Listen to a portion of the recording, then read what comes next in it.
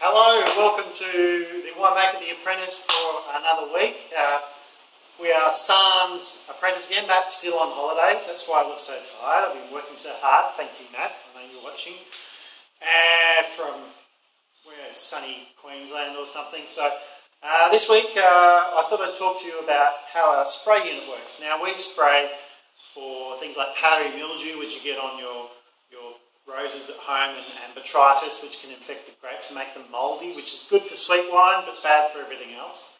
So we spray to try and protect from those, and we try to be sort of sustainable and not use anything too bad. But I was just going to explain the spray unit because it looks kind of mean, but basically it's a big fan here that helps suck in air, and what it does is it blows air out and moves all the liquid particles and helps it to coat the vine. So we get every part, the back of the bunch, the front of the bunch, every leaf covered, both back and front.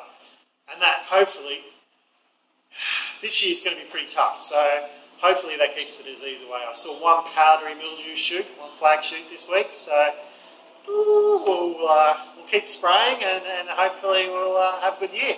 Alright, next week Matt will be back. See ya!